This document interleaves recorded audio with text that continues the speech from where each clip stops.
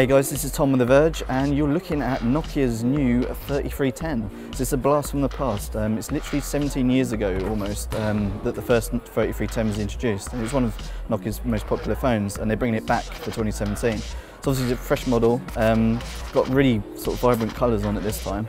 But it's a 2.4-inch display. It's not really that spec heavy, obviously, because it's a feature phone. It's running Nokia's Series 30 platform, so you're not going to get a whole bunch of apps and all that sort of stuff. It's literally the most basic phone that Nokia sort of offers. You do have Snake, so they're bringing back a modern version of that. So if you're really nostalgic about old Nokia phones, then this is the one to get.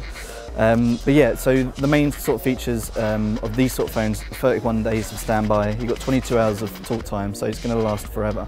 But yeah, it looks pretty much like the old 3310. It's obviously not as chunky as the last one, so you're not going to be dropping it on the floor like the sort of brick-like phone that it was known for.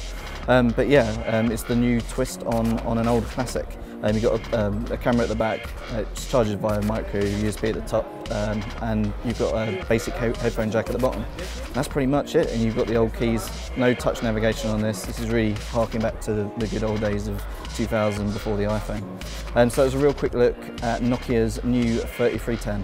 For more videos, check out youtube.com/The Verge, and don't forget to subscribe.